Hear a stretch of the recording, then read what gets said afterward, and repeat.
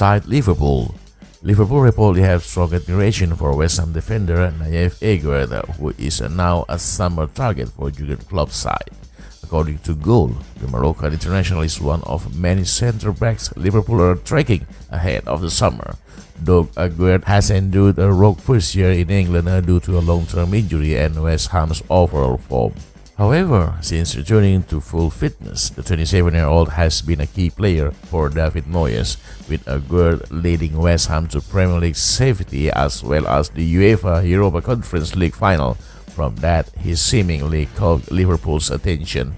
Labeled by the coach's voice as an aggressive defender, Aguerd has won praise this season from the likes of West Ham captain and fellow Liverpool target Declan Rice. Though reported by Jeunes Footeux, Liverpool could have to fork out as much as €60 million or £52 million to sign the centre-back.